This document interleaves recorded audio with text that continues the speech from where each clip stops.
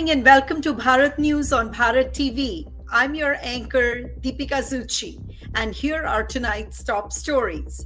A shooting at Tuskegee University's homecoming has left multiple students injured, raising urgent questions about campus safety. President-elect Trump unveils key appointments, naming a UN ambassador and border security chief, while also mocking at Kamala Harris's campaign debt. Vivek Ramaswamy calls for unity as he defends Trump's immigration plans, and a former Harris aide suggests that Biden step down to give Harris a path to the presidency. In Indian news, a disturbing development has emerged as a Khalistani terrorist threatens attacks on Hindu temples while security forces neutralize militants in Manipur. Congress suspends rebel candidates before Maharashtra polls, and UP police face backlash over a crackdown on student protests. Trump's victory sparks a major Trump Tower expansion in India. Internationally, Bangladesh seeks Interpol's help to repatriate former PM Sheikh Hasina from India to face charges. Let's dive into the details. Tuskegee University shooting leaves students injured during homecoming. Tuskegee University's homecoming celebration took a tragic turn when gunfire erupted, injuring several students in a crowded event on campus. The incident has left the community shaken and raised critical questions about safety protocols at large university events. Local law enforcement is investigating the motive behind the shooting as campus authorities step up security measures. Trump appoints Stefanik as UN ambassador, Homan as border czar in key moves.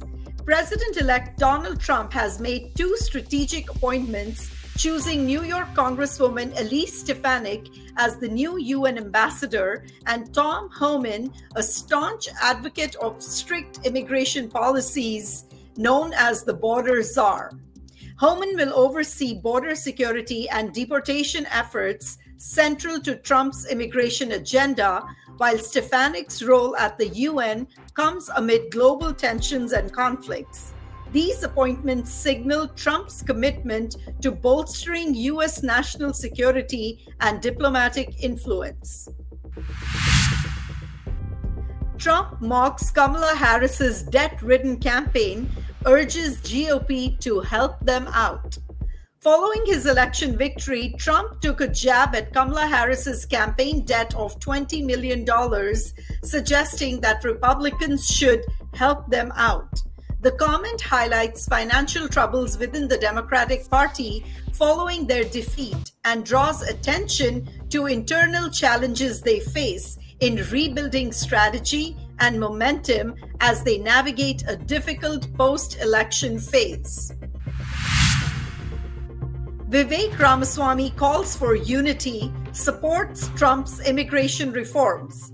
Business leader and Trump ally Vivek Ramaswamy has urged for national unity while defending Trump's immigration policies, which include stricter deportation measures and enhanced border security. Ramaswamy emphasized the importance of a secure and lawful immigration system, positioning Trump's approach as crucial to safeguarding the nation's stability, a priority as the new administration prepares to take office.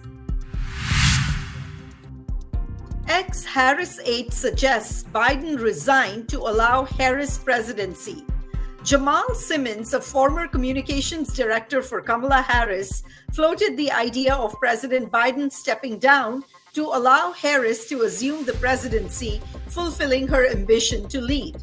Simmons framed this as Biden's opportunity to be a transitional president, a move that would mark a historic shift in leadership. Although speculative, the suggestion has gained media attention, highlighting Harris's path forward in an uncertain political landscape. Khalistani terrorist threatens Hindu temples, including Ayodhya's Ram Mandir. Khalistani terrorist Gurpatwant Singh Pannu has threatened attacks on Hindu temples, including Ayodhya's Ram Mandir, warning he will shake the foundations of this sacred site on November 16th and 17th. Pannu, leader of the banned Sikhs for Justice group, also threatened Indian diplomats, claiming they will be targeted in Toronto. The video, reportedly recorded in Brampton, Canada, has raised concerns about security and the safety of religious sites. Indian forces neutralize 11 suspected militants in Manipur operation. In a major operation in Manipur, Indian security forces have successfully neutralized 11 suspected militants, targeting insurgent activity in the region. This latest action underscores the government's focus on restoring peace in northeastern India and addressing regional security threats that have persisted amid local unrest and separatist movements.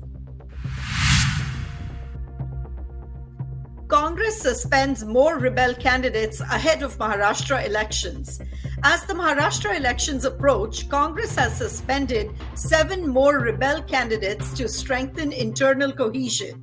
This action aims to consolidate party unity, counter internal dissidents, and boost their electoral performance amid heightened competition with rival parties in the state.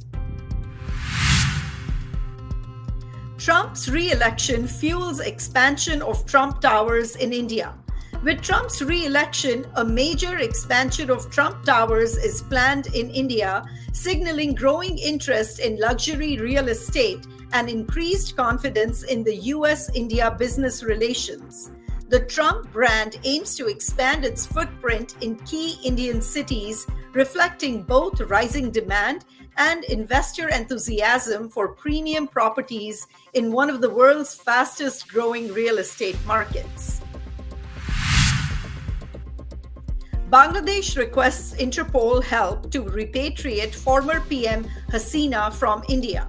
Bangladesh's interim government has announced plans to seek Interpol's assistance to repatriate former Prime Minister Sheikh Hasina, who fled to India amid mounting unrest and accusations of human rights violations. Bangladesh alleges Hasina's involvement in the suppression of protests, and the call for a red notice to bring her back highlights escalating tensions between Bangladesh and India as the country seeks accountability for its former leaders. And that concludes today's news on Bharat TV. For more updates on these stories and others, visit our website or follow us on social media. I'm Deepika Zutshi, and we will see you next time.